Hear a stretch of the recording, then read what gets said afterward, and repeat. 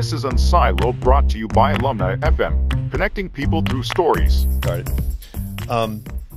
Welcome to Unsiloed. This is Greg LeBlanc, and I'm here with Roy Baumeister, who is professor of psychology at University of Queensland in Australia, and also the author of, just countless books. I have only a couple of them with me. I think probably the most well-known recent books include ones on willpower, Rediscovering the Greatest Human Strength, another one called The Power of Bad, How the Negativity Effect Rules Us and How We Can Rule It. But of course, other books on self-esteem. You have a book on meaning of life. I mean, well, just to, maybe not be too ambitious. Is there anything good about men? That was a book I have somewhere around in my house. But your most recent book, I think it's kind of like it's almost like a magnum opus. I think you're drawing a lot of these strands together, and it's called The Self-Explained: Why and How We Become Who We Are. Welcome, Roy. Thanks for having me, Greg. Now, in one of your books, you mentioned that you at one point wanted to become a philosopher.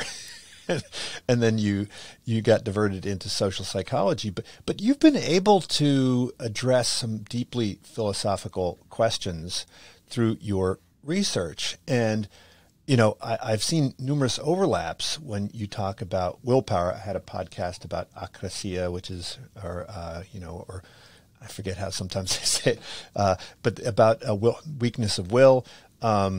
You have an awful lot to say about education, maybe child rearing, relationships, workplaces.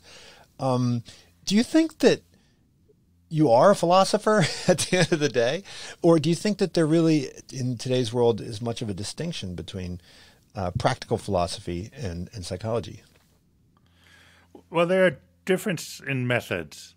It's like philosophers are the expert thinkers, and pretty much most of what they do is thinking very carefully and reading other people's thoughts and criticizing them.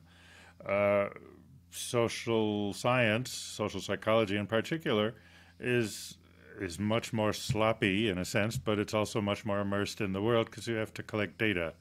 What attracted me into this field was that I could tackle some of these big philosophical problems only with social science data. I remember the first one that inspired me on this was back when I was an undergraduate. I did briefly major in philosophy, and I read some of Sigmund Freud's work. So I knew the issues of morality, of what is right and wrong, and where does it come from. The philosophers had thought long and hard about these things, and is the rule of morality embedded in the mind, or is it something we learned, and why do most cultures have the same ones? And Freud instead said, well, we can look at evidence, and how do children actually learn what's right and wrong, and relying on the anthropology of his time, which is obviously a century ago or more. But he said we can also look at societies and where their moral values come from and see what the earliest ones. And I thought, well, that is brilliant and fascinating. And so you mentioned the Meaning of Life book, and that was kind of ambitious for me. But I thought, well, there's not much experimental data about meaning of life. But once we broaden the focus to say, well, what about happiness and love and work and family and religion? There's lots of data on all those things. So that was kind of exciting to me to preserve the problems but use a different method. No method is perfect, including certainly in the social sciences. But if we can look for convergence from lots of different methods, that's probably the best we can do at present. Unlike most social scientists, I'm kind of a generalist. I sort of set out to try to figure out what is the big picture, what is human life all about, how does the human mind work. So instead of staying in one area, which is the formula for having a highly successful career, you work on one or two problems and sort of come up with a definitive solution. Instead of those, I have gone and worked in many different areas, all of which, again, I'm trying to amass the social science data. I had a book on why is there evil, which is one of the classic philosophical problems. But again, I didn't approach it as a philosopher. I studied all the data on everything from crime records to war atrocities to laboratory studies on aggression, and tried to pull that together. After that, I was kind of tired of reading all the bad things. So I remembered the hippie days from when I was young, make love, not war. So I just sat down and read research on sexuality for, this was in the 90s, so there were like 30 years of research in the leading journals, and I just waded through, read all the abstracts, just trying to learn as much as I could about it. So no one would really consider me a philosopher, but I do have interest in those problems, and some of my friends are philosophers. We like to talk about the same problems using different approaches. Well, I think your latest book might be the most philosophical in a way, because you're talking about the self, and your early work was really about self-esteem, and that presupposes some notion of the self, and this idea of the self. I mean, this is a concept that psychologists often find a bit difficult to work with, right? So, they talk about multiple selves, or, they sometimes talk about the self as sort of a mindless agent of social forces and so forth. I mean, can we even think about psychology without a notion of the self? I think it's pretty indispensable. Again, you could work on some specific problems in psychology. Certainly going into the brain and studying how the brain works, you don't need to have much of a sense of self in that. One reviewer of one of my papers made a great comment that if we look at which disciplines question the self versus which ones have to assume it and find it indispensable, that's revealing. And I went and did that, and it was long and hard. Basically, the ones that take more than one person need selves. You couldn't talk about the marriage without the selves of the two people in it. But the psychologists who study little mental processes, like, why does the mind remember the first things in a list better than the stuff in the middle? Well, you don't need much self for that. And so the cognitive and the brain people, I mean, sometimes they get interested in the self too, but they don't really need it the way, say, an economist would need selves, because you couldn't talk about a marketplace without buyers and sellers. Mm-hmm. And they have different interests and different goals and different ways of making decisions. So psychology is kind of on the border. Some parts of it could get by without a self, but the more interpersonal ones, and that's one of the main conclusions in the book you mentioned, is that the self is there for dealing with others. It's not something that emerged out of some private need of the brain. In a sense, the animal versions of self are more like that. I think one of the early things is the brain using a system to move the body. You coordinate the paws, say, for an animal to run around. Or I remember watching my daughter master crawling, and up till that point we put her down and she stayed there, but she was on the floor and she managed to roll over and was working out. It's right hand, left knee, left hand, right knee, alternate front and back, diagonal. You have to have all those things figured and move there to move the body. But it's not interpersonal. Again, that's about as far as most animals get, because they live in a kind of solipsistic world. I mean, they know that there are others, but they don't really understand that other minds have different ideas from their own. I mean, if you have a dog, the dog doesn't really understand that petting you is boring for you, or petting her is boring for you. She thinks petting is wonderful, and it just fills the universe with joy. So once we've understood we're in a community of minds, the minds with different ideas, that changes a lot. And the self is there to help us participate in society. Okay. You also mentioned the belief in multiple selves, and this is a sign psychology hasn't really come together about what the self is. There are people who say there's no self, that it's just an illusion. And then there are people who say there's one self, and there are people who say there are multiple selves, and everyone has lots of different selves. So how do they get along? Well, each of them has some key ideas that are worth understanding and using, but the the right answer is one. As the essential, the self is about the creation of unity, first in the body for walking, and then with humans across time, so that you have a reputation, you have credentials that go with you from childhood into old age. The people who talk about multiple selves, they don't really mean it. They're different versions of the same self. They say, oh, like, well, you're kind of a different self when you're at home with a family than when you're at work. Well, that's true, but if you borrowed money, you still owe the money, whether you're at home or at work.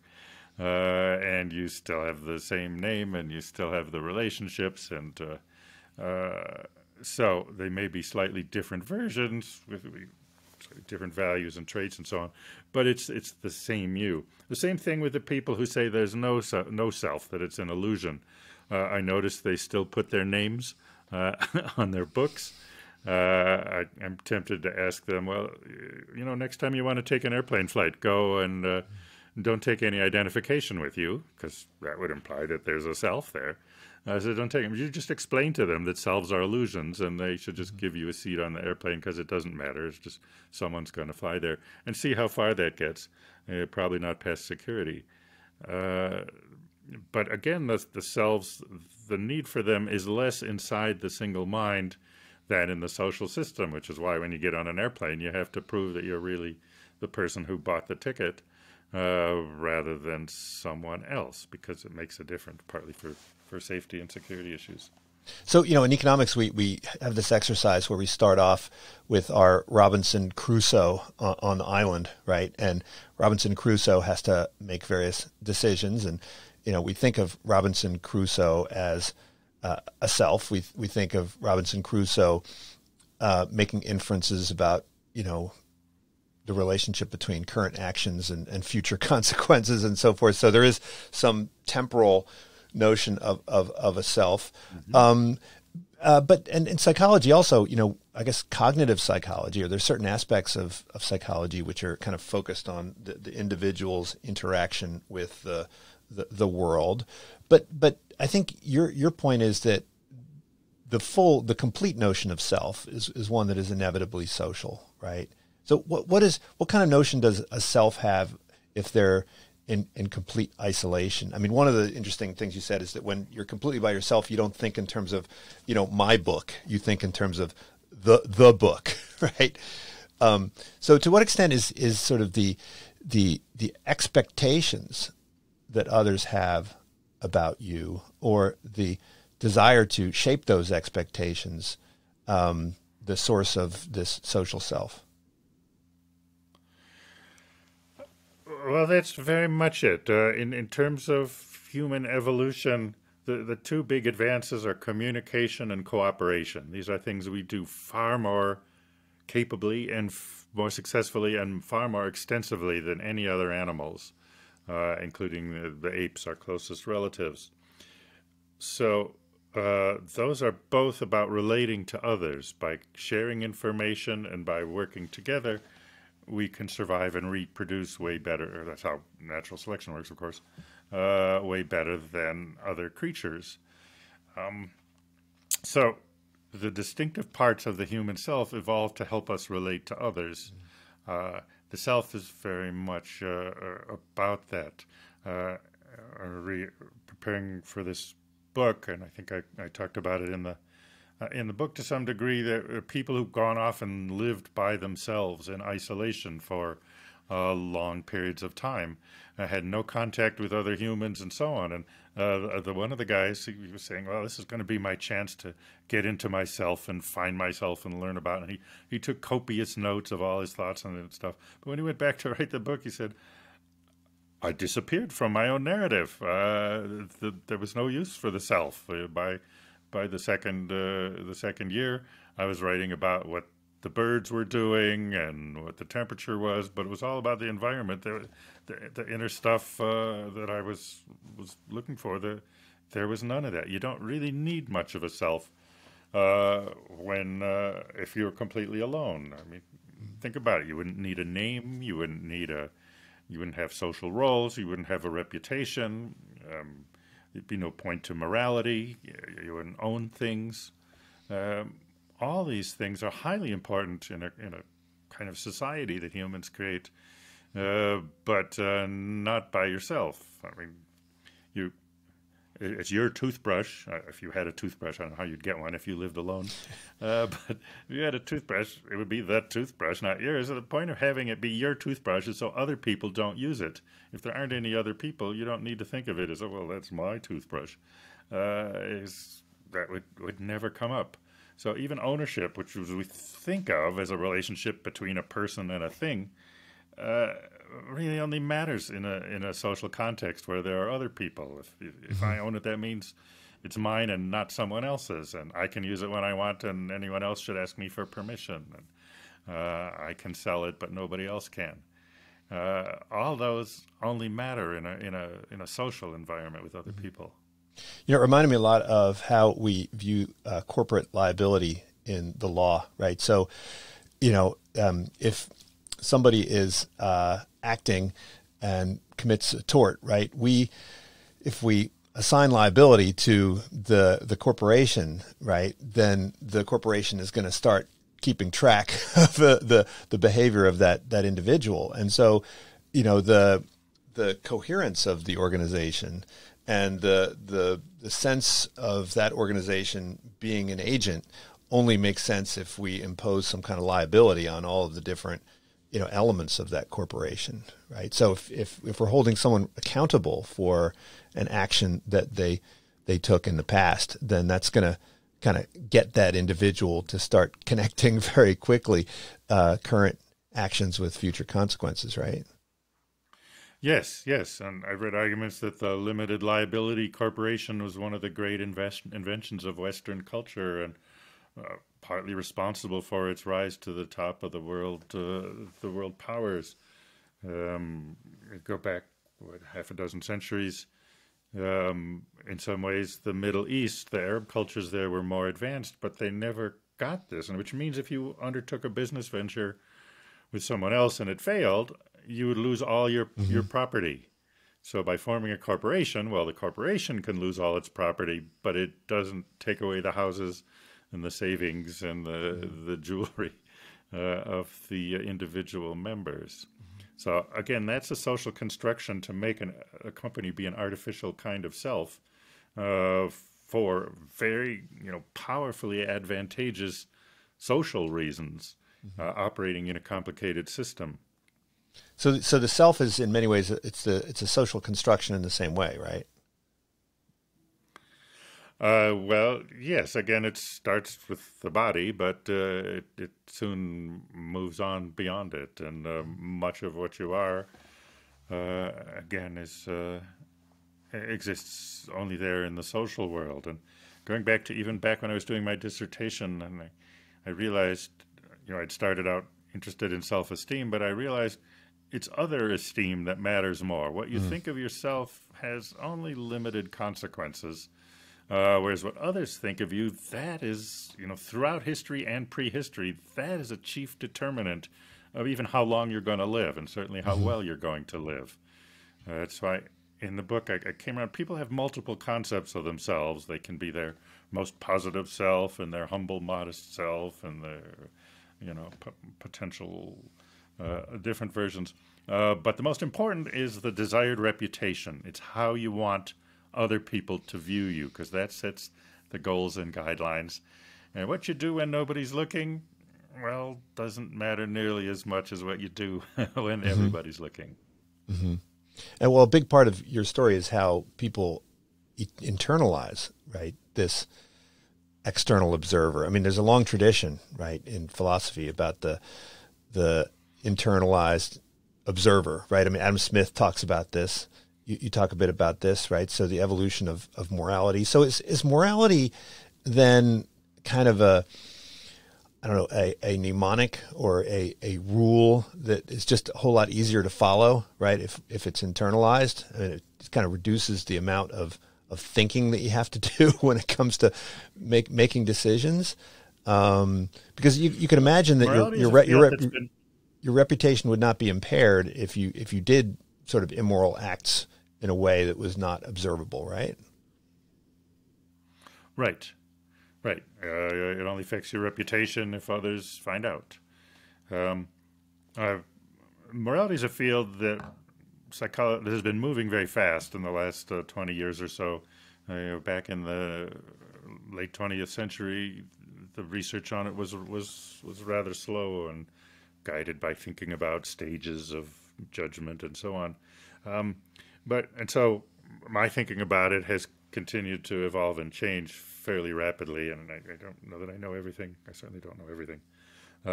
But my take on it, well, what gets people to embrace morality?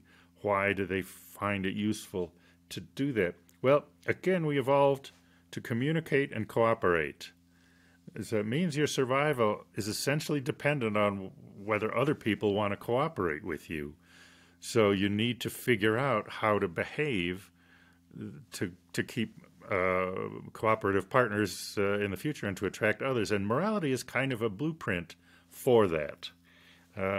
Morality is a set of rules that if you act this way and do the right things, other people will be glad to work with you and cooperate with you. You know those studies, Tomasello and Lab and others, where they'll train a couple apes to work together for something, and they have to pull a rope at the same time so that they get a reward, and they only get it if they work together. Well, the apes can learn this, but then what happens when the reward comes? The big one hogs it all, and then pretty soon the little one doesn't want to do it anymore. So that's what prevented their ape society and culture from moving forward and producing more resources, because the cooperation is undermined by that. And with humans, where we have more of a sense of it, then we realize, well, if I cheat this person or betray by essentially hogging the reward myself, even though I could, and that's the natural thing to be tempted to do if there's food and you're the big animal, take whatever you want. But projecting into the future, that will be costly for me. And with humans, it's even worse, because not only cooperation, there's also communication, as in gossip. So if you cooperate with somebody and then hog the reward and betray him, not only do you lose him or her as a future partner, but that person's going to tell everybody else. Pretty soon nobody will cooperate with you. So it became that much more urgent to find out how to act to maintain a good reputation, so other people will work with you. And it goes straight again to the survival and reproduction, the biological criteria of success.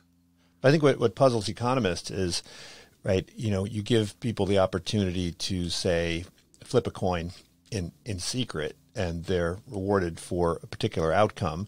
And so, of course, we see a higher probability that they're going to come up with the reward generating outcome than you would expect by chance. But you don't get 100%, right? That's I think, surprising, right? So an economist would predict that you would have, say, 100% heads when you allow people to do this coin flip. Yes, but you only get like 60%, you only get like 60% or 65%, right? So that's the part that needs explaining, right? The 35% that don't. The cynicism of the rational economist has a certain charm to it. Yes, that economists think everyone should just do what's best for them, if they can get away with it. They understand, of course, the contingencies that if you're seen to betray or cheat, take care of other people, that has costs for you. Mm-hmm. But if it's private and you can get away with it, then yes, economists might expect everyone would do it. But no, we are better than that. We do give people a chance. We do try to cooperate with each other. There's also the question of how much people believe what they do is really secret, because especially in the modern world, more and more you have to realize. I think Zuckerberg, the Facebook guy, was saying that the days when you could act differently in different situations and get away with it are gone. Well, there's still privacy and still some areas where it's being defended, but it's certainly shrinking, and many people are finding things are a lot more public than they expected. When you describe a couple experiments where you were monitoring the activity of your subjects without them knowing. Yes, because it's important to know, but we wanted to see, how much of a difference there was Mm-hmm. between public and private. People do clearly change their behavior deliberately when they know Mm-hmm. someone else is watching and evaluating them. But whether it's completely private, um, I don't know. It's often tempted to think so, and yet, but yet, yes, you're right. There does seem to be a bit of moral behavior even in private, um, or the trust game is another one. I remember people looking into that, and again, the economists think, well, you shouldn't trust them at all because you could lose. But the willingness to at least try the person once. Mm-hmm.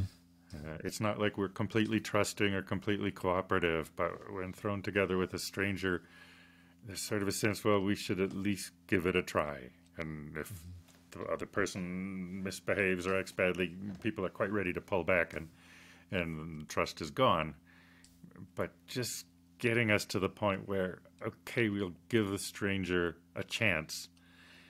That was huge compared to what other animals do, and that's what enabled the cooperation, I think, to get started, which then proved so successful. Now, there's one version of the trust game that you described in The Power of Bad, where the different treatments involved telling the subjects that the initial pie belonged to them, and they could split it as they wanted. I mean, it was a sequence of dictator games, I suppose, versus saying that the pie belonged to the other person, and they could figure out how much they wanted to take.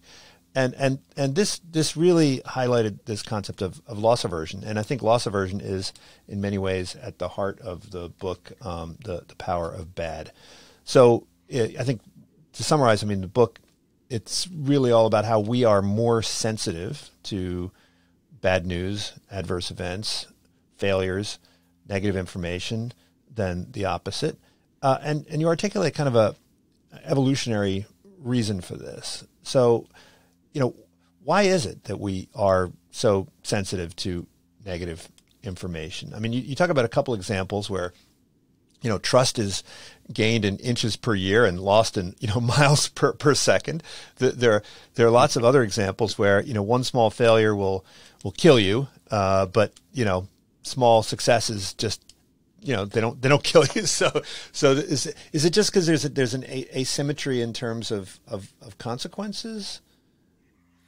Well, I have to think so. When we started doing this, I remember noticing the loss aversion, and then there was one other area where they talked about it a little bit, the psychology of first impressions. That when you meet somebody new and you learn something bad about them, it has a much bigger impact on your overall impression than learning a corresponding good thing. And so I said, well, let's look at different areas and see whether this is true in others, and we'll see where it is and where it isn't, and that'll sort of say exactly what situations this bias is suited for. Only we searched and searched, we found lots of evidence of it, but we didn't find any exceptions. It just seemed to be true everywhere, which was in a way disappointing, because it would have made a more interesting theory to say, well, good is stronger than bad in the future, but bad is stronger than good in the past. None of that worked out, but it also added the excitement of this must be one of the basic principles of how the mind works. And given how it's everywhere, ubiquitous, made me think, yeah, it probably has to be something that's hardwired, probably by evolution. And as we put it, life has to win every day, death only has to win once.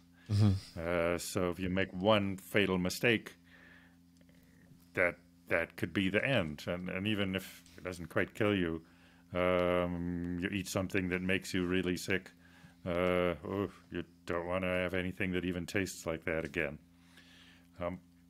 So yes, the consequences of the mistake of missing something bad are terrible. So you have to be hyper vigilant for that, certainly in the jungle or the primeval forest. Missing something good, or not following up on what might be good, well, that's too bad, but it doesn't kill you. You find some mushrooms in the forest and you're hungry. Well, you eat them, they could kill you if you eat them.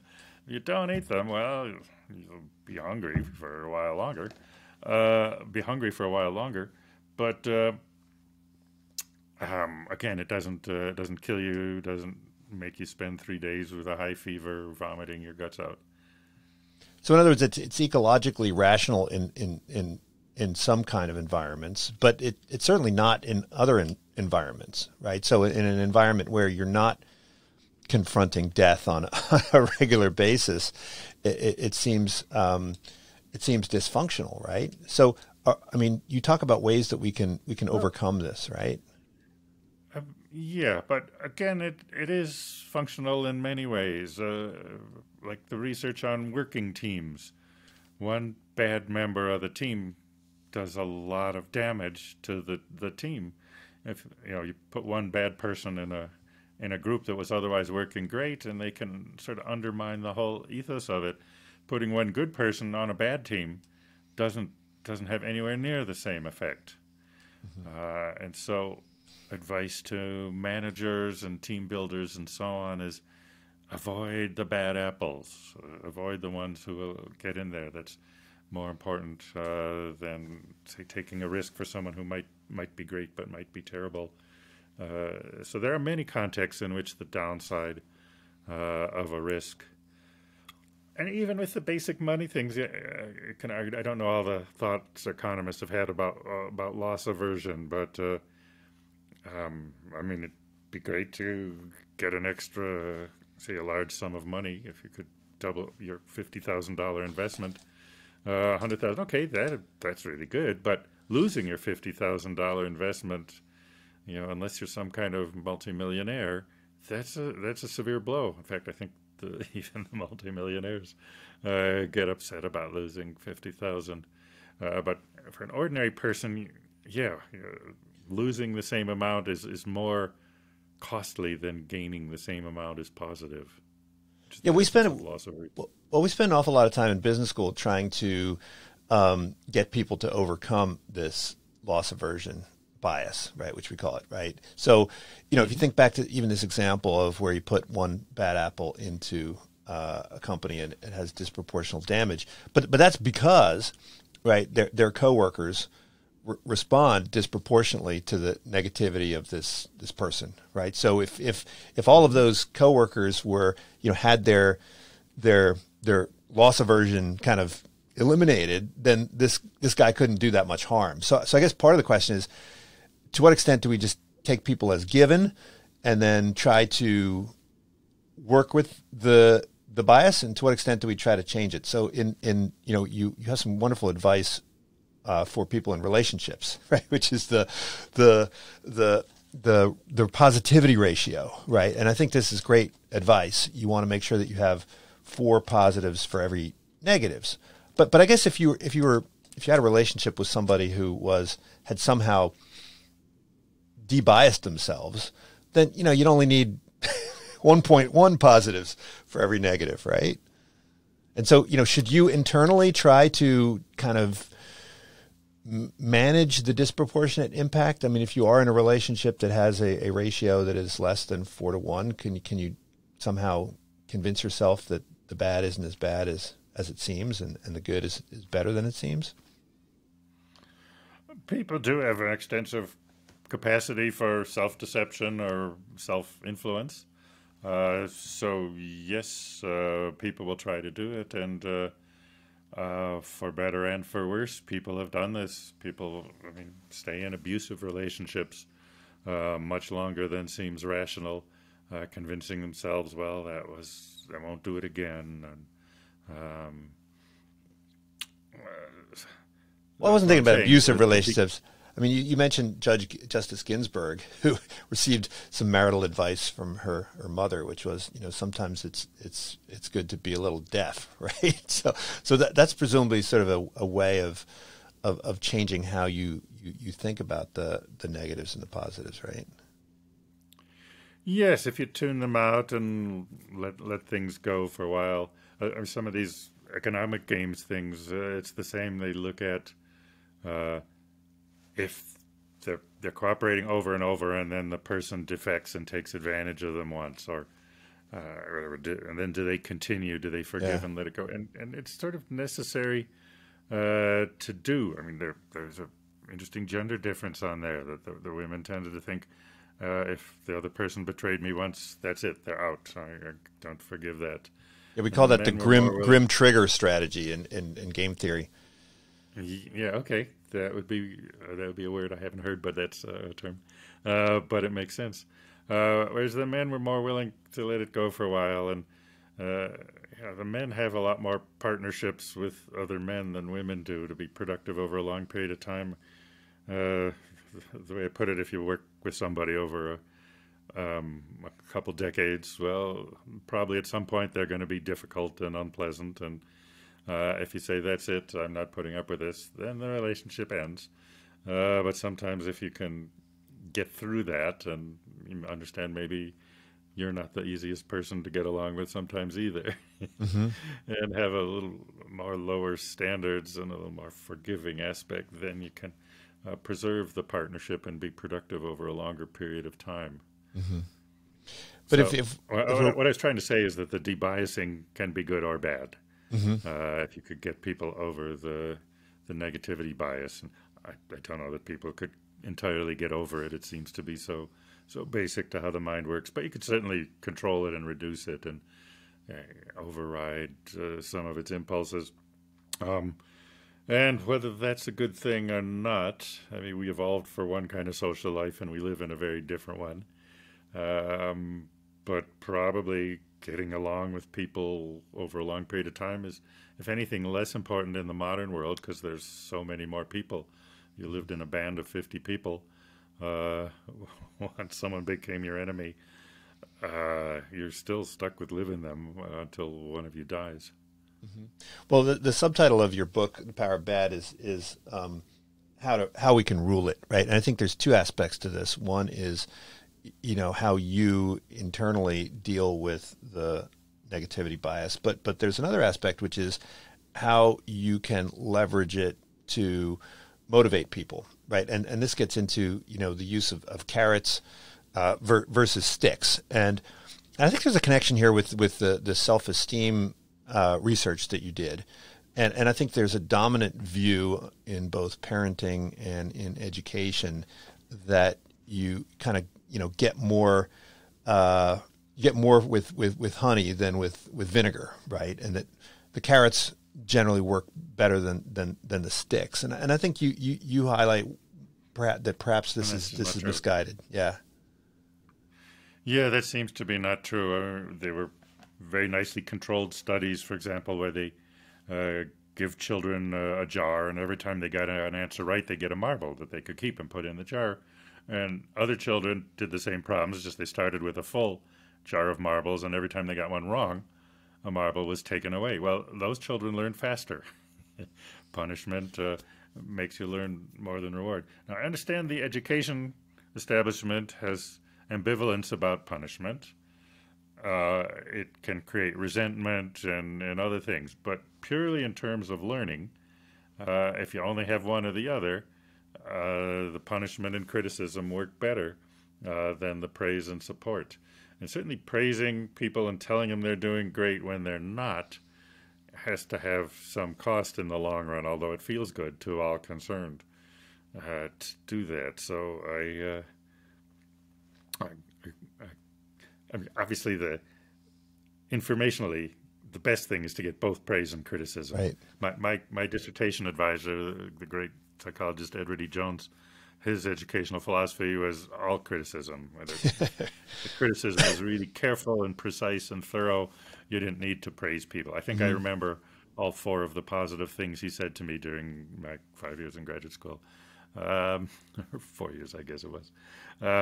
But later then I worked with someone else who gave both praise and criticism. I thought, oh my goodness, I can learn a whole lot faster here to know what you're doing right as well as what you're doing wrong. I mean, if the only feedback that you get right is that you get the page back and there's nothing written or corrected on there, no notes in the margins or crossing out. If that's the absence of negative is the only positive, well, that you need a pretty strong self-assurance to survive in an environment like that. And even so, you don't know if, well, was he lazy? Was he not interested in this? Or did he really think that was good? So clearly both kinds of feedback are important, but it's clear just to speed up learning, the negative is better than the positive. I think in the book we even mentioned that study with the teachers where they took the teachers in the Chicago schools, and half of them were offered a bonus if their kids would score above a certain level at the end of the year, and the other half were given the bonus in advance and told, if your kids don't score above that level, we'll take it back. So it's exactly the same performance criterion in the kids, exactly the same amount of money.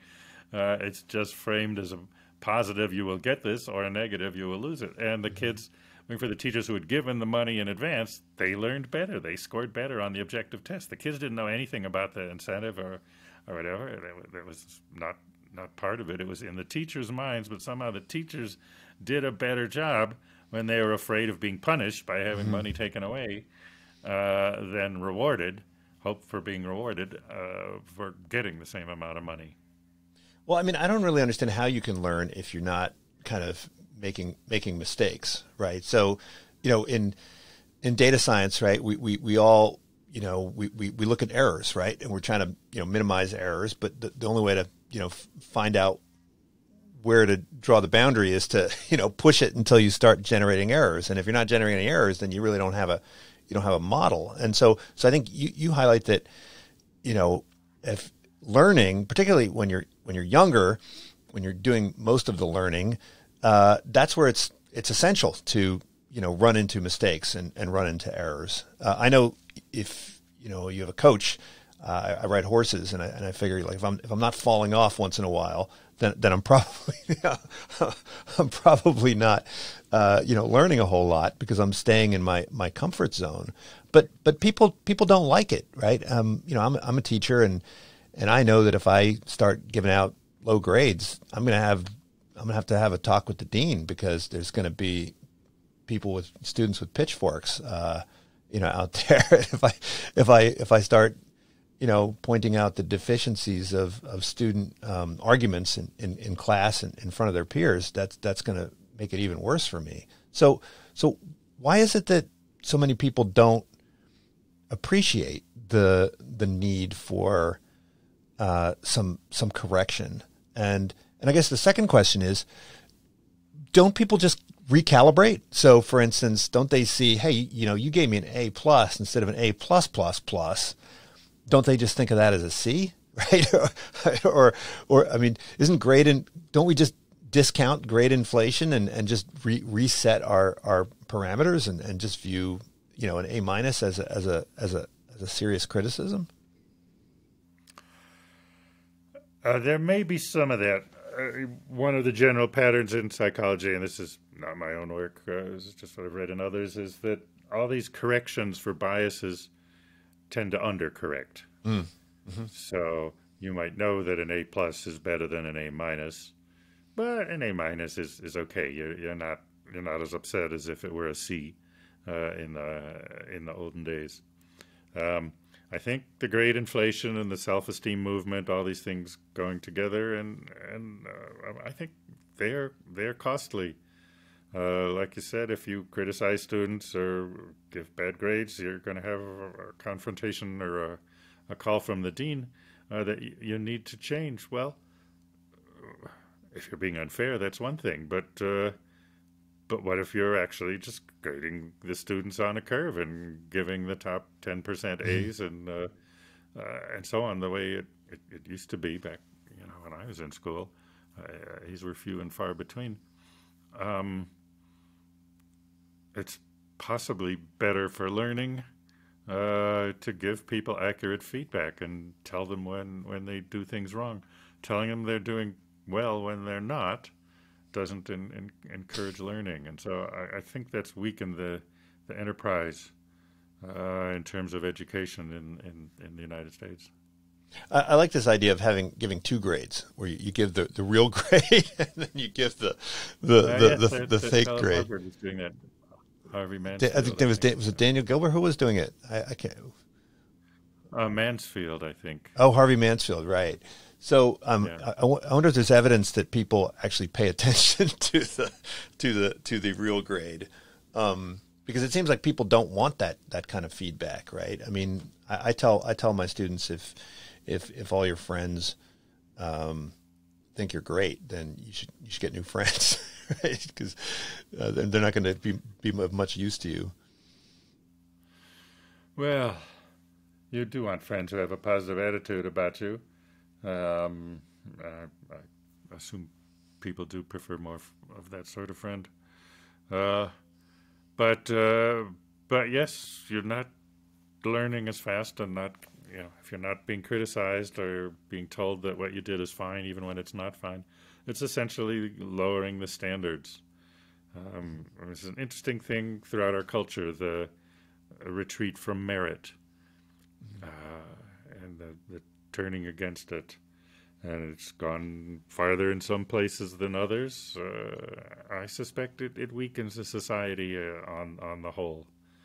I was visiting in France this past year, and had some very hardworking, good colleagues there that I was talking to. But I said it's frustrating because there's no merit in terms of what you're paid as a professor. It's just how long you've held the position. And so you publish 20 things a year or you publish nothing, you get the same raise. And they would sometimes try to bring this up and say, well, like in America, shouldn't the people who produce more, who do better work, shouldn't they get paid more? Oh, no, no, no, no, no, no. They're against it. You can see why lots of people are against it, because they settle in and say, well, there's no reason to work that hard. But look, if incentives just produce better results. But if people avoid the unpleasantness of bad news, right, in the classroom with respect to personal feedback, it seems like they don't try to avoid it when we look at their social media news feed, right? So you talk about how, if it bleeds, it leads, and there are these availability entrepreneurs. I think of them sort of as the anxiety industrial complex, right? Which is vying for our attention. So there's this stream of bad news that people gravitate towards. So why is it that people gravitate towards bad news? Why don't they carve out a bubble where they can block all the bad news and be surrounded by the good news? I mean, in other words, why don't people engage in this Pollyanna strategy that you talk about, which is a way of sort of keeping the bad news at bay, or at least keeping it within proportional to the actual amount of bad news there is. They do that to some degree within their own lives. I mean, many people have remarked on the statistical improbability that 90% plus of married couples say they have a very happy marriage, but 50% of them end up getting a divorce. Well, how is that possible? Obviously, when the bad ones get divorced, they're no longer part of it, but you'd think there would be plenty of future divorcees. But it seems like they rationalize, they do what you're saying, Pollyanna, maybe it's not so bad, up until about the last 6 or 8 months. Then it all comes together. It's one thing I realized in that Meaning of Life book, looking at relationship change. I called it the crystallization of discontent, because you have a good day and a bad day and another good day and another bad day and so on, and you sort of, everyone has a bad day, marriage is perfect and so on, but when the bad days become a bad year, you start to think, all right, then it's time to think maybe about getting a divorce or breaking up. But it takes a long time to get there. There have to be a fair amount of those negative ones. So people will rationalize and Pollyanna-ize and so on in their personal lives. But in terms of what sells the news, there's no question people are more interested in bad news. It grabs their attention. Again, the mind is attuned to it and is watchful for it. You want the news to tell you what's important, what's going on in the world, and well, bad things are happening that could affect you that you might know about. Good things, okay, they somehow are less urgent. And if, as I said, if you missed one back in the primeval forest, it had no serious long-term consequences compared to missing the snake that's going to bite you and kill you. Yes, my co-author on that book, John Tierney, was a journalist. He was the first author. He resonated to this stuff right away. I was doing it with the scientific psychology. He said, "Oh, absolutely. In journalism, everything has to be a crisis. If you want to get on the first page, you have to make it seem a lot worse than it is." And now this is spreading through our society, especially with the political polarization. That want to pretend that the other side is really in league with the devil, and exaggerating how dangerous and destructive the other side's policies are. And the news media play into that, depending on which side they're biased toward, as well. That's what helps them. I mean, they're in a business trying to give people what they want, or what they think people want. Well, I think there's connections between the book on Power of Bad and the book on Willpower. I think maybe one of your more famous findings has to do with this idea of willpower and ego depletion. So, there are techniques that we can use. You say at one point that I think you said that self-control is probably the most important problem plaguing us in the modern society, in part because we're exposed to so many temptations. And one of the temptations, of course, is to tap into this continuous stream of bad news. And you offer a strategy for dealing with it, which is the low bad diet, right? The low bad diet is just like any other kind of diet, and it requires some self-control.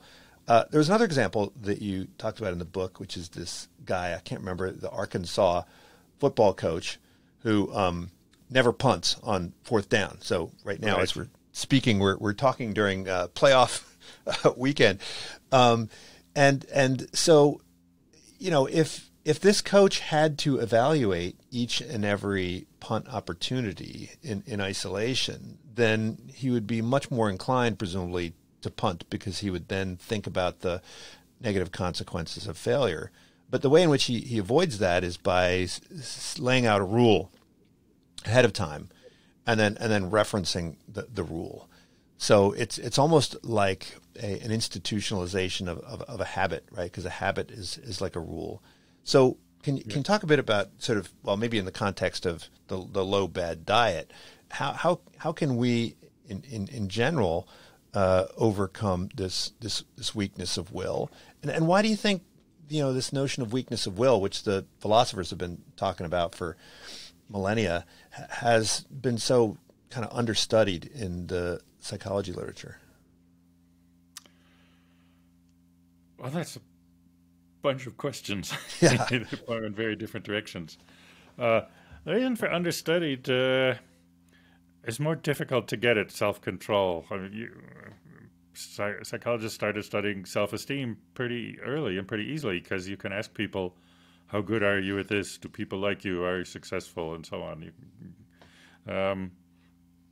Self-control, it's not so much just what you think of yourself, it's what you actually do. And some people might say they have high self-control, but they don't really know what it means, or they don't really have a sense of that. When I was studying the self and doing my early career, I went to a lot of conferences on the self, and they say, well, we know a lot about how people think about themselves and so on, and we know how they relate to others and things like that, but how the agent works, how the decision-making, controlling part, that was a big mystery, and so that kind of tempted me to dive in and see what we could learn about that. So I think it was just a more difficult problem, and even just what to do with it in the laboratory that slowed down the progress in that area. Now, what were the other parts of your question? Well, so what are some of the techniques? I mean, one of the things that I found interesting was that you're talking about Victorians, right? And it was really hard get them to understand the mechanisms they were using. But once they discovered them, they could then, do something about it. Whereas in today's world, the self-discovery seems to be the easiest part, and then the taking action to overcome seems to be the hard part. Is it just simply that in modernity we're exposed to way more temptations than we have been historically? Well, no, the argument that was made there was sort of a critique by later generations of Freudians who are using Freudian therapy and say it doesn't seem to work as well as it did for old Sigmund himself. But he was dealing with people who were brought with very strict upbringings, who then had very strong, what he called the superego, which is what we would call self-control and inhibition and a variety of other things. So his therapy worked by, if you have a neurotic problem, there's something in your unconscious that makes you react badly to this and it causes you trouble. And so if they could just make that conscious, then the person would see, oh, yes, I am screwing myself up by having this reaction. I got to watch for it and change. And they had enough self-discipline because of the strict upbringing that they could implement it. What they were saying already in the late 50s and 60s of the last century was that it was easier to get people to have the insight because the defenses weren't so strong that this is right and this is wrong and this is the way the world is and you don't question it. They could get them to see, but then they didn't have the strength of character to follow through and implement the changes. And so they would make a change, but then they would backslide and so on. And there may well be trade-offs. The Victorians, used to make fun of them for all their strict morality and things like that, but building character, the idea that if you exert self-control on a regular basis, you will become a stronger person. Mm-hmm. And when adversity happens, you'll be better able to stand up for it. That was true. And modern work, some of my own, some of other people's, has found the same thing, that daily, regular exercise of self-control does make you stronger. So we think of self-control works kind of like a muscle. When you use it, it gets tired. That's the immediate depleted willpower, ego depletion effect. But when it recovers, especially if you do it regularly, as with a muscle exercise, it becomes stronger. I think there are a couple meta-analyses of studies from multiple continents and so on saying, well, yes, it really does seem to work, even with young adults, that you can still improve your self-control. Mm-hmm. So I've talked to philosophers who talk about character fitness as being similar to physical fitness in that practice does help, right? Okay. Yeah. Mm-hmm. And so if you were trying to strengthen your willpower, I mean, one approach would be to intentionally expose yourself to temptation, smaller temptations, and then increasingly larger temptations. But you also advocate the notion of just architecting your life so as to minimize the amount of temptation, right? To what extent are those two strategies complementary? Yes. Well, those are interesting. Using self-control is the harder way to do it. If you want to build up your strength of character, then you got to expose yourself to temptation and overcome it. Take a cold shower, even though the warm water would feel good. Force yourself to do it. But if taking cold showers may indeed make you a stronger person, but if your goal is to change the behavior, not to strengthen your character, then avoiding temptation works a lot better. Willpower works, but it's costly, and so you want to go on a diet, get rid of the fattening food out of your house so that you aren't tempted. Mm-hmm. It won't build your character as would looking at the ice cream and cookies and potato chips and everything every day and resisting them would probably strengthen your character. But you're less likely to have the lapse, and your diet will go better. Mm-hmm. Now, are these? is this idea of depleting willpower, I mean, is there any domain specificity? So in other words, if you are trying to resist social media, all day, and then you're confronted with, with a cigarette, are you more inclined to smoke the cigarette if you've spent all day trying to resist the siren call of social media? Or do you have sort of separate domains, separate budgets, right? Separate accounts of willpower depending on the temptation? In principle, there are no separate budgets. It's what we call a domain general resource. So if you spent the day resisting social media or trying not to say swear words in front of the children or making yourself do extra work, chopping wood or whatever you push yourself to do, yes, then you're depleted, and then whatever else comes along is more likely to happen. I won't say there's zero special budgets, but we sure don't have evidence of that yet. Indeed, most of the experiments we did and other people did deliberately manipulated the depletion with one task and then measured something as different as they could to look for the general effect. People do get tired doing the same thing if it takes your willpower. I mean, one of the things we started with was in vigilance experiments where you have to watch for something. All the researchers just know that your psychological vigilance gradually deteriorates over time, keeping your attention out to watch for that signal. And it wasn't just lab studies either. It was true in the Navy in World War II, where you're watching for a blip that might mean a submarine that's going to mean instant death for you and everybody on the ship. I mean, life or death, it doesn't get more important than that. And even so, keeping your attention focused and noticing everything, that ability degrades over time. So there is deterioration within the same task. Sometimes that gets offset by people become more automatic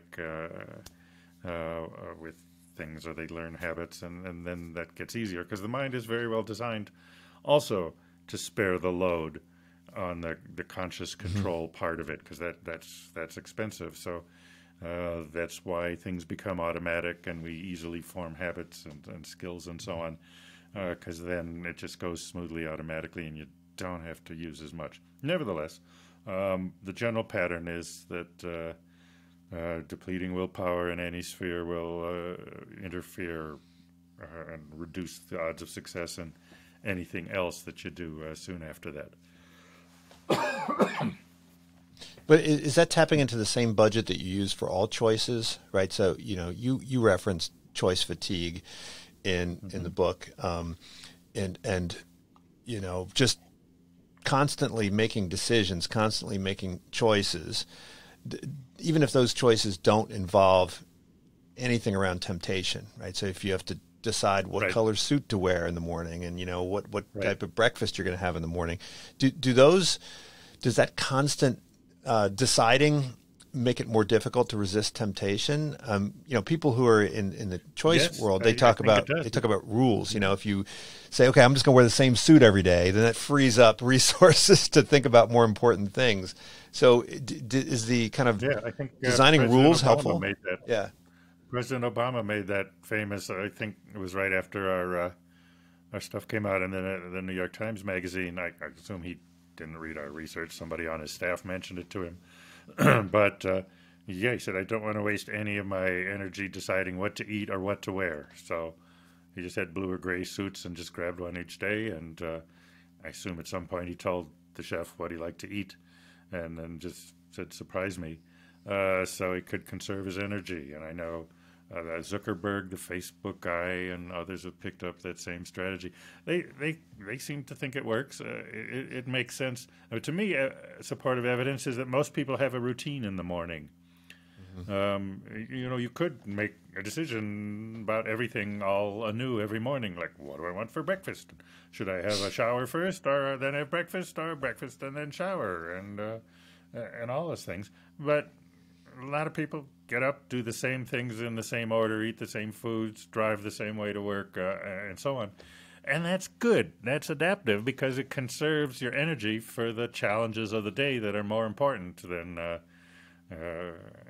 whether I should have a shower before I fry the eggs. Mm-hmm. So do we need to rehabilitate this notion of character and character development? Do we need to make character development a more explicit part of education and a more explicit part of child rearing, maybe even a more explicit part of self-help? Well, need is a strong word that psychologists have to be careful. It would probably do some good if we revived notions of character and building character and put more of it in education. Things seem to be going in the other direction and have been for half a century. So I don't have a lot of faith in any imminent turnaround. But there are people who are studying character and working on character development. And so there are some promising signs. But so to answer your question, I don't know that we need it. I do think it would be good if we did it. And I rather doubt that we're going to be doing it in a big way anytime soon. Well, Roy, thanks so much for joining me. There's just a whole bunch of really wonderful books, incredibly well written. Definitely check out The Power of Bad, Willpower, Self-Explained, and all the rest of them. Look forward to seeing a couple more books down the road, and hopefully we can meet again sometime soon in person. Okay, I'd be glad to do that. Thanks very much. It's been a great interview. This is Unsilo, brought to you by Alumni FM, connecting people through stories.